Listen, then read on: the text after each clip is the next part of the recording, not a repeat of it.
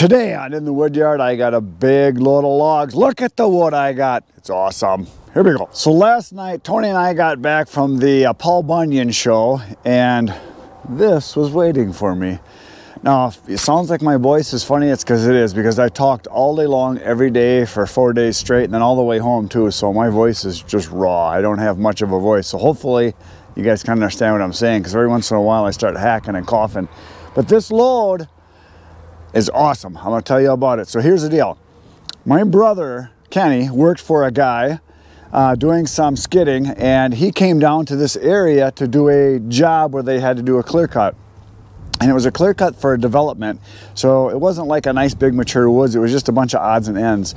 And they took all the pine, and that went to one of the paper mills here. I guess they had a few loads of pine that went there. And it was a job where they got paid by the hour. And they had all this odds and ends stuff that they needed to get rid of, and he was looking for a place to sell it to. And he really had no contacts in there, so Ken says, hey, you should call my brother Chris. So he called me and he says, yeah, I'm gonna have a load or two of wood, and it's gonna be everything. He said, you're gonna have ash, you're gonna have soft maple, you're gonna have some hard maple, you're gonna have some elm, you might have some popple, you might have, what else did I see in here? Box elder, that's it, there's box elder in here. So a little bit of everything. So mixed hardwood is what is in here. And they really didn't have a place to sell it because there's no good wood here. This is not stuff that's going to be used for bolts or for lumber, because it's just everything. It's really a variety of stuff. And I told him, I said, you know, I get a lot of free tree service wood, which is basically what this is. It's like tree service wood, odds and ends. And I really don't need it. So I really don't want to buy it. I said, unless you can give me a super good deal on it, I'm really not interested, because I have a lot of other wood. Well, he made me an offer I couldn't refuse. Right here, there is about 20 cords. I'm not sure exactly. I'm going to show you a pile that I got a while ago that has 14 cords in it, 14 or 15, and this is quite a bit bigger. So I'm thinking 20 cords or so. I got it for 50 bucks a cord. So this is going to be about $1,000 worth, give or take. I mean, I didn't get the bill yet because he's sending me the bill, but just by looking at it, I can tell that's about what this is. So if I got 20 cords here, full cords, log cords, once it's processed, I'm going to end up with every log cord, you end up with about 2.5 face cords, or 2/3 and a half of a third. So 5/6 of a full cord of firewood is what I'll end up with. Now, I paid $50 a cord. When I sell it as a full cord, I sell my mixed hardwood for $360 a full cord. So all said and done, this $1,000 I'm spending on this, which is about what it's going to be, will yield me about $4,000 in profit. So it was a good buy. All I got to do is process it, dry it, and then sell it, deliver it. So this was good. This was good. So I'm going to show you the other pile that I'm comparing this to, so you guys can see here what I've got. This is, there's elm, ash, popple right there, box elder, maple. Oh, there's some elm right there. Another popple. Oh, we got cats right here. A lot of box elder right in through here. This right here, most people would not even know what this is. I only do because I cut it once in a while. This is, I gotta think for a second. It's not thorn apple, it's buckthorn. That's what that is, buckthorn, but that's a big one. But it's excellent firewood, a lot of BTUs in that. And I saw a little bit of it in here. Here's this, to me right here, just looks like an apple tree. I'm almost positive that's what that is. That's a piece of apple. Yeah, there's a bunch of box elder right through here. Another maple up there, maple, more box elder, some ash, more maple, box elder. So it's a real mix of stuff here. Some more maple, another maple right here. So you can see, and it's not real pretty wood by any means. I'm going to come around to the other side so you can see. There's another elm right here. So it's odds and ends, all sizes of stuff. They put some stringers down, but it's a pretty darn nice pile. So if you get a feel for how big this is, so you can see, and then over here, this is either 14 or 15 full cords of oak that I got delivered. And this pile is not nearly as big as that pile. So I'm thinking this is close to 20. I could be wrong, but just looking at it without measuring it, without doing a scaling on it, which is the only way to really do it, it's higher and it's longer. So for sure it's 18, but I think it's probably closer to 20. I'll know when I get the bill. But anyway, it's a thing of beauty. I have wood. Didn't pay a lot for it, and I'm gonna be able to sell it because it's all good wood that will burn for fireplaces, which is what I sell to. Now, some of the wood snobs are going to say, oh, it's not oak, it's not hickory, it's not locust, it's not Osage orange. You know it's not. It's not your high quality wood. But for most people, it's going to be just fine. If you're just sitting enjoying wood in a fireplace or in a fire pit, it'll burn because all wood burns. So mixed hardwood, there it is. Sweet. Okay, now what we have to do is I have 2 deliveries to do, so let's get doing that. So I just backed up the truck to where I have this big bin here, and this is the mixed hardwood bin that I'll be taking this from. And I just thought I'd answer this because I got asked by 2 different people when I was at the Paul Bunyan show, and they're like, does that big, huge pile you have, is it really drying? Well, this is the exact center of it right here. And do you see any mold? Do you see any mushrooms? Do you see any moisture in the wood? And this wood was a huge pile. It went all the way from there, and it was, I don't know, 12 feet high or so, maybe higher.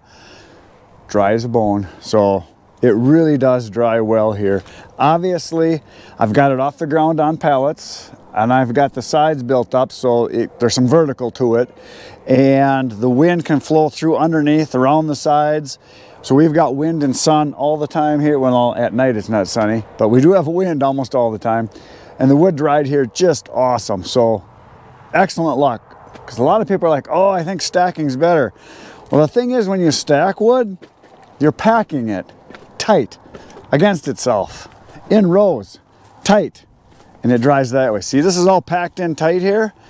So you got wood right on top of wood, and then you got wood in between here. And a lot of guys will go, you know, 6, 7 rows wide, and they just keep going. They make big blocks of wood, and it dries for them most of the time if they've got it in a big open area. But if you've got it in an area where there's shade and not much wind, it's not going to dry very good. My brother Ken has found that out. He's got some areas that he tries to dry wood, and it takes a couple of years because it's underneath trees that are evergreen, so they don't get the piles don't get any sun and they don't get much wind. And he cuts his stuff bigger, more for heating wood. My stuff is cut smaller, split smaller, so that smaller splits and they dry faster. So it's been excellent. So these bins work. Okay, we're gonna chuck some wood.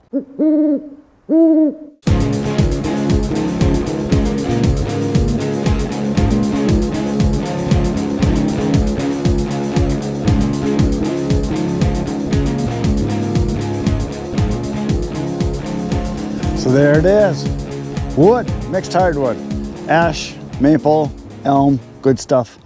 And this is the same kind of wood that I will be mixing with that big load that I just got. So when this is empty, which will be fairly soon actually, I'm just gonna fill it right back up with next year's wood. And that's probably what I'll do with a lot of the bins. So I'll empty these out, and we'll just bring all that other stuff over here, and we'll be running the elevator with all the mixed hardwood right into these bins, and we'll fill it right back up again because it works so good. Now, while I was loading this, I got to be doing some thinking and doing some math in my head, and I was wrong about that big load I got way over there. The 20 or so log cords I just got. If I pay $1,000 for it, and if it is 20, it's $1,000 because I paid $50 a cord. But you get 2.5 full cords. Well, not 2.5, 5/6 of a full cord. So if you're looking at face cords, 1/3 of a cord, I'm going to end up with 2.5 face cords or 2.5 third cords, and I sell it for $120 per face cord. And if there's as much wood there as I think, it's actually $6,000 worth of wood when I sell it. But yes, some of you are going to say, but what about the cost of your fuel to cut it, process it, and the bar oil and all the stuff that goes into it? Yeah, there's probably going to be $100, maybe $150 worth of fuel, bar oil, and stuff that goes into it, plus my time, obviously. But for $1,000, $6,000 worth of sales, we're just gonna go crazy here and say, I take the $1,000 off, that's $5,000. Say it cost me $500 worth of fuel because I also have delivery I have to do for delivering the wood. So take that off, so it's about $4,500 of profit I should have from that load of wood. So for those of you that say, oh, I would never buy wood, that's stupid, I get free wood. Well, if you can get a good deal, buy some wood. The wood is here. All I got to do is cut it, split it, throw it in. I don't have to go anywhere to get it. I don't have to cut it in the woods. I don't have to load it into the truck and trailer. It's here. So there's a huge savings there. So a lot of people don't think of that. Yeah, you might be getting it for free, whether you get it in your own woods or if you got to go to friends or neighbors or someone that just has wood that's free for you to cut. You still got to go to the woods, cut it down, cut it up, load it, haul it back in small amounts in general, because most people aren't going to have logging equipment. So just think about that. Let's go deliver some wood and make some money.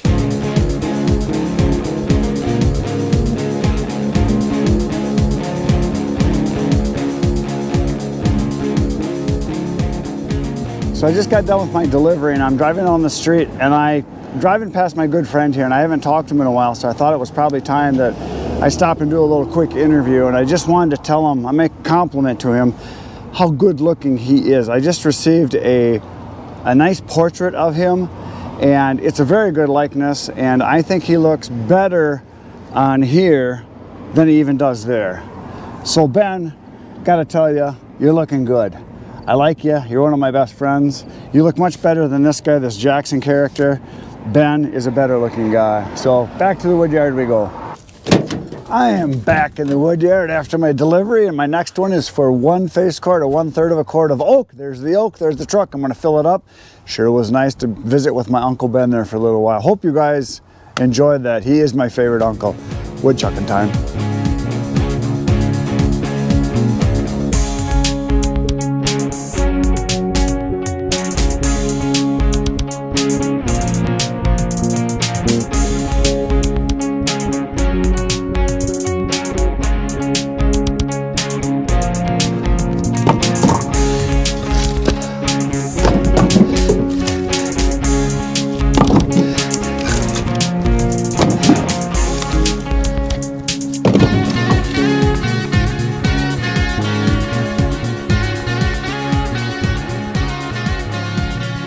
There it is, wood. I just threw in some big chunks here from this stuff I got from my dad. So the stuff that's in the front, down the bottom, is the stuff that is only like 6-7 months since it was split and put into the bins out there, but it was all on top, real dry. And then I put some of this bigger stuff in because I think this guy said that he didn't care what he got as long as it was oak. So I thought I'd give him some of these good chunks from the stuff that's 5-6 years old I got from my dad. So down the road we go, another delivery.